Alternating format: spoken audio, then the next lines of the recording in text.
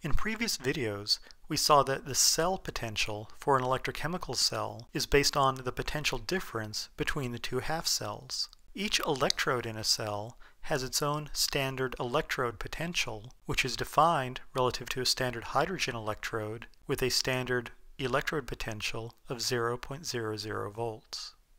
In this figure, we have a ranking of the reduction potentials of various half reactions. Half reactions with a greater tendency to undergo reduction will have a more positive standard reduction potential, while half reactions with a lesser tendency to undergo reduction will have a more negative standard reduction potential. Reactants in the half reactions are stronger oxidizing agents as the reduction potentials increase. The products in the half reactions are stronger reducing agents as the reduction potentials decrease. Finally, since voltaic cells involve spontaneous reactions, we can identify which of the half reactions will be the cathode because the more positive reduction potential will serve as a cathode since that reaction has a greater tendency to undergo reduction. Now that we know about standard electrode potentials, we can use these to calculate the standard cell potential for any given electrochemical cell. These standard cell potentials are calculated by taking the standard reduction potential for the cathode and subtracting from it the standard reduction potential for the anode. We designate this with the equation the standard cell potential is equal to the standard reduction potential for the cathode minus the standard reduction potential for the anode. Let's look at a few examples. In this first example, we have the familiar zinc 2 plus, copper 2 plus copper electrochemical cell.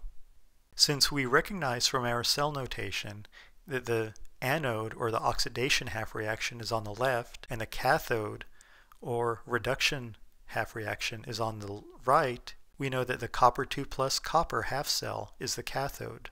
From the table of standard electrode potentials, we see that copper 2 plus copper half reaction has an electrode potential of plus 0.34 volts. The zinc 2 plus half reaction, when we look at the table of standard electrode potentials, has an electrode potential or a reduction potential of minus 0.76 volts.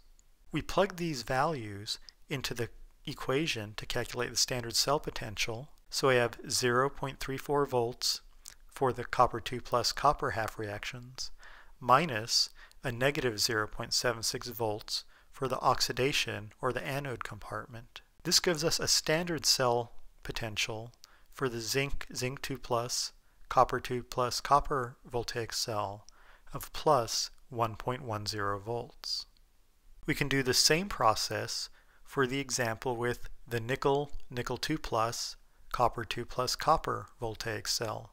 In this case, the copper 2 plus copper is still the cathode and it has the same standard reduction potential of 0.34 volts. The nickel 2 plus half reaction is therefore the anode, and when we look on the table of reduction potentials, we find it has a value of negative 0.23 volts. When we plug these into the standard cell potential equation, we find that the standard cell potential for this voltaic cell is plus 0.57 volts.